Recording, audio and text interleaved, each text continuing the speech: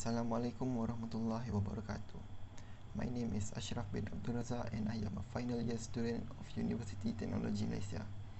I am 23 years old and currently looking for my first job as a junior engineer.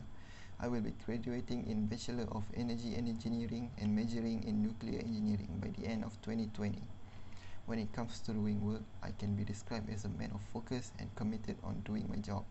I have a tendency to find creative ways of approaching problems.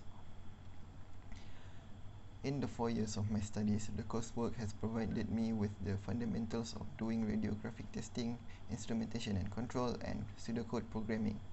Additionally, I also joined multiple activities from my organization as the main head of multimedia design in those 4 years. This is because I can produce work of that on a professional level. As for my previous work experience, I worked in Agency Nuclear Malaysia as an intern for about a year ago. I was tasked to do a study of an improved automatic reactivity control system for Puspati trigger reactor. And during that time, I acquired some skills on designing and development using National Instrument LabVIEW, which is a graphical programming that utilizes C++ and embedded system design using Arduino programming environment.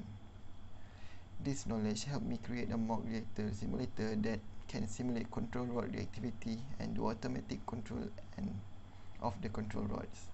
In addition, I also picked up on 3D modeling using Autodesk Inventor. For further information about me, you can contact me to my email.